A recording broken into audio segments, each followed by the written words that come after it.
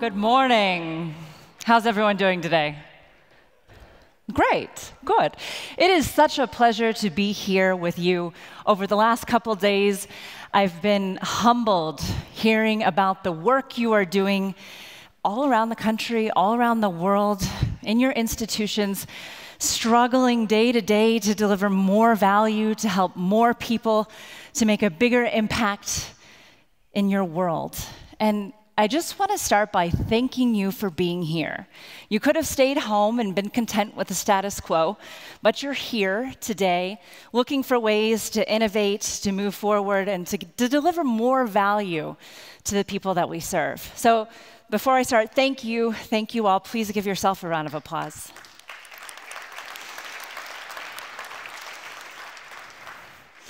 So in talking about pharma collaborations, I always like to start at the end. What are we all doing here when it comes to health technology assessment? Why are we talking about data interoperability? Why do we care about partnering with pharma? What does the end look like? Well, for me, the end goal is bold. It's a learning healthcare system.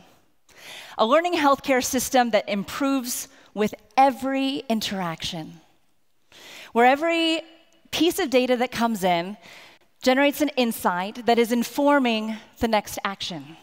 So that every time we see someone in our health system, everyone in the system benefits from it. And that's a big, bold vision. But it's technically feasible. There's a lot of political reasons why it's not happening, but technically it is feasible, and it is something that we all can work towards. So if we're truly going to have a learning healthcare system, we need pharma to be a strong partner, a strong collaborator. So I was very fortunate to have a career in pharma that developed alongside of data utilization. So I started in pharma in regulatory affairs. It's a great place to start in pharma. Highly recommend it. You see the entire life cycle of a product. But in regulatory affairs, your main goal is to generate data to show a drug is safe. And it works. Check that box. Well, that used to be enough to start selling a product. Then we saw the rise of HTA, of health technology assessment, all over the world. So pharma adapted and developed market access teams. So of course, I raised my hand and was among the first to help roll out market access in countries around the world. And there you're developing data to show that a drug should be paid for. Usually, you're developing data to show that the drug should be paid more for than what they're currently paying. You're generating a different set of information for a different set of decision makers. And then, of course, my last role in the life science industry was as Chief Digital Officer for Bayer across the life sciences. And I can tell you, a digital transformation in a company of 120,000 people, it's not about technology. A digital transformation is not a tech topic. It's a people topic. And I explain it as saying, let's imagine you need a pacemaker, a piece of technology put into a living organism, put into your body. Who do you want to put that pacemaker into your heart? Do you want it to be the techie that designed it and knows about all the wires and the coding and the programming and the battery? Or do you want it to be your cardiac surgeon and your cardiologist who understand how to integrate technology into something living with the least amount of disruption to deliver a better outcome for the entire organism? And that's what we're doing with the digital transformation. We have our organizations, and they're living and breathing and functioning, and we're trying to update the technology so that they work better. And at its core, this is about learning. I always, when pharma CEOs call me, I always say that you don't really need a chief digital officer, you need a chief learning officer. Because if you train your population, if you train all of your people, if they understand the latest technology and they understand the challenges, you're not going to need to cajole them or push them to implement the latest, most innovative projects. They're going to see it. They're going to come up with it themselves. And I'll use the example, at Bayer, we were struggling for a while to get any work with Google passed. So you just heard from our colleague at Google. We were really struggling to get legal approval for anything with Google. So finally, I got all the country legal counsel, all of our head lawyers from our core countries, got them all together in a room with Google's lawyers. And after a couple days of learning, one of the key countries, actually, the colleague raised her hand and asked, so wait, you're saying you don't have the same IP address for your entire life? And we realized we had never taken the time to train our attorneys, to train our counsel. And so they were not approving any of the projects we wanted to do because of a fundamental lack of understanding of how it worked. And once we took the time to educate them and give them the information that they needed and the insights that they needed, all the projects got approved and went forward. And that was the digital transformation. And it is the same in marketing. You see digital marketing. You're seeing digital put in front of every position, digital marketing, digital supply chain, digital therapeutics. Well, we don't need duplicate roles across the organization. You don't need a digital duplicate of everything you're doing. And don't do that.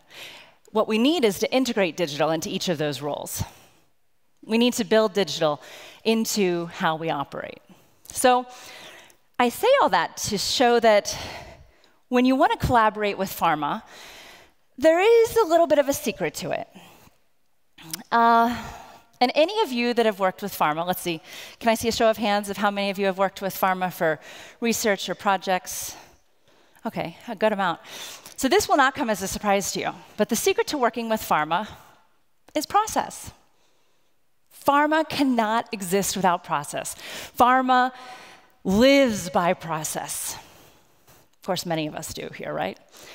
But it is the only way, process is the only way that pharma can take a molecule from a high throughput screener, take it through the labs, takes it through the toxicology studies in animals, to your first in man, your phase 2, these massive phase 3 trials all around the world, to regulatory approval, to post-approval studies, to additional indications, and doing that in dozens of countries simultaneously. The only way that works is with process. And because process is the reason that pharma operates the way it does, we get a lot of good benefits. And one of them that usually I hear people complaining about, but I actually think is a positive, is that pharma processes are slow to change. They're slow to change, and that gives us the stability to take a molecule through 10 years of development to get it to your hospitals or to get it to your medicine cabinet. They're very slow to change, but they do change. So the question for us here is, what influences a change in pharma processes? What can all of us here today do to influence a change in pharma processes? So now I know you had some ABCs yesterday already. You get another set. You get the ABCs of influencing pharma processes. We're going to start with A, authorities. If you want to see how fast pharma can change their processes, take a look at health authorities. Health authorities in every country can show up for surprise inspections. They can arrest employees. They can tank your stock with one press release. They have a tremendous power. They are literally pharma's license to operate in every country where they exist. Now, we're very fortunate that in the US, our health authorities are leading dramatic change, powerful change. And everyone in pharma is watching what is happening with pharma, with the regulators right now. So I'm not going to go through all of these because there's no time, but a few of them really highlight what a special point in time we have today. We're really fortunate to have health authorities who are pushing a real-world evidence framework. You know, the point of the real-world evidence framework, it's a short document, a PDF, you can Google it. It essentially says we want to use real-world evidence for regulatory decision-making. We want to be able to give you additional regulatory indications, regulatory expansions. We want to be able to do more with real-world data. I mean, the ONC proposed rule on data blocking, some of you probably saw Seema Verma tweet just this week talking about how committed this administration is to fighting data blocking and making sure health information from any EHR vendor is accessible via API. And that's tremendously powerful. You have the new Sentinel system 5-year strategy. Sentinel system has been around a while, but they just released a new 5-year strategy. And in it, it explicitly says that Sentinel aims to be part of a learning healthcare system, and that it hopes to enable the use of real-world data in drug development. You have the INFORM studies. You have the NEST, the National Evaluation for Health System Technologies projects. This is where the FDA has designated a group of studies. They just released another 12, where it's health disruptors, pharma companies. You've got Apple Watch and Pear Therapeutics, and your big guys like J&J and Medtronic, and they're actively working with the FDA to see how do we change the way we look at systems around devices and monitoring. And you can Google them and see which of those studies you can be a part of. And then you also have the duplicate study. And this is where the FDA is paying, they're paying, or you're paying, it's your tax dollars, you're paying to use real-world data to reproduce RCTs and to see what's the difference. What can you do about it? So if health authorities are the #1 way to impact process change in pharma, how do you impact the health authority? Well, again, we're very fortunate in the US that this is easy. There are public calls for comments. You can go to the hearings. You can show up at the different meetings. You can be part of any of these pilot projects. You can join NEST. You can be part of Duplicate. You can be part of accelerating our regulatory change. And if you accelerate regulatory change, pharma adapts very quickly. So that's A, health authorities. B, barriers. Pharma's really good at navigating around barriers. I'll use the example of health technology assessment. Early in my career, when HTAs started gaining power around the world, the pharma company that I was at decided to build a global market access team. So you had, basically it used to be you go to regulatory, once it's approved, it gets handed off to marketing. Well, that didn't work anymore because you needed entirely new data, especially when the trial wasn't comparing to something that payers were currently paying for in the market. So it was remarkable to see how a company of over 100,000 people could build an entirely new division and integrate it across the product lifecycle to start collecting new and different data in clinical development and medical and go all the way through. And we rolled this new department out in dozens of countries. It's now in every wherever we have a global presence, there's a market access team. And for many people, that was just surprising and fascinating to see that you could take a 150-year-old company and they could just build a whole new organization that goes across the entire company like that because of a change in barriers. Now, the barriers aren't all market access. You also have physical barriers, societal barriers. You have guidelines that pharma is working to change to get their products included, changes in standard of care, institutional barriers. But a lot of these barriers have something to do with the organizations that you all run. And you have tremendous power to influence the change in putting up new barriers or changing the old barriers.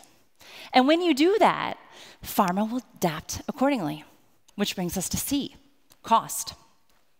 I know most of you are hoping C would be customers. Sorry. Cost is a powerful factor for changing process in pharma. And the shift now towards outcomes-based reimbursement is going to change the entire enterprise of what every pharma company looks like. So right now, pharma spends about $4 billion a year on marketing. Well, if you move to a world of outcomes-based reimbursement, you don't need to spend $4 billion a year on marketing, because the only thing that matters to your price is what? The outcomes.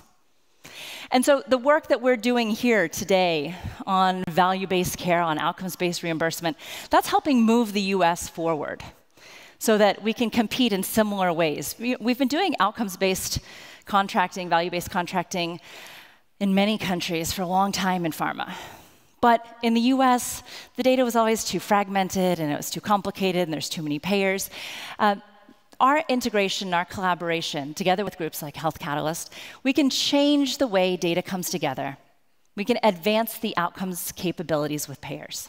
So that's C, cost. D, data, my favorite. We are moving from a Polaroid world to a periscope world. A Polaroid snapshot to a live stream 360-degree with sound controlled by the person, periscope world. And for so long in pharma, we were content, because we had no other option, to hire a CRO and have them enroll subjects and to get Polaroid snapshots of data throughout that trial. That was our only option.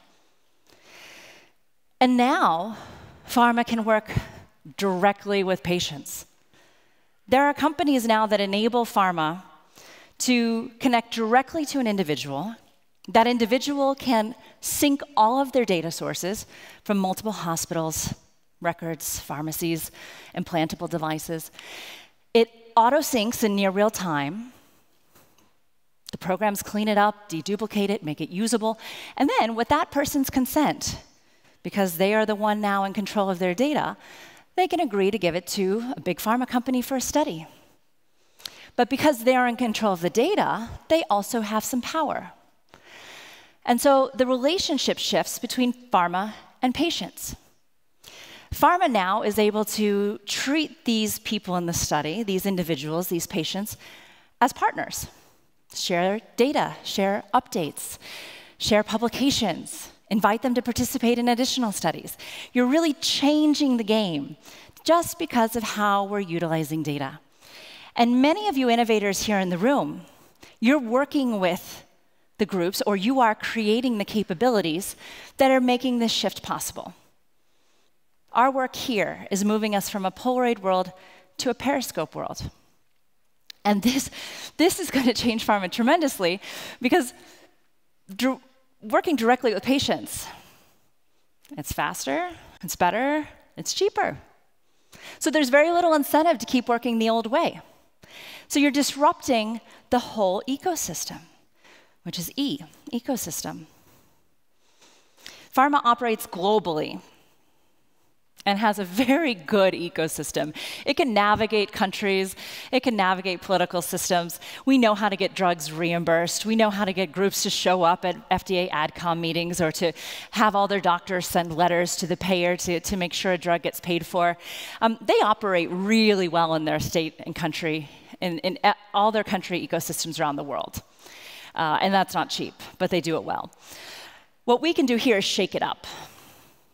Because we have data, and data trumps everything, we can change that power structure. So it's no longer who pharma is investing in or empowering or funding studies with around whatever the patient group wants to study so that they can get a big grant from pharma. I'm not skeptical at all, right? We can shake up that power structure. And we can work with those ecosystem partners to say, yeah, you're getting a grant here, but let's see what the real-world data says. Let's see what the outcomes data says. And you can shake it up. Which brings me to F, the future. And this is the last letter. We're not going through the whole alphabet. I promise. F is future. You are the future. Pharma spends a lot of money to understand what the future looks like. That's the only way they survive 100 years. That's the only way you can plan for 10 years of development for one new drug.